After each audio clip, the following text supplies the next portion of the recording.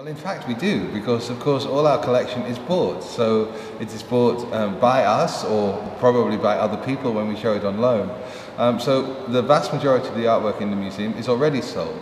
And in a sense, coming into the museum already means that it has a certain value. So therefore the idea of making a show about value when the museum itself represents value is a kind of doubling of what we're doing.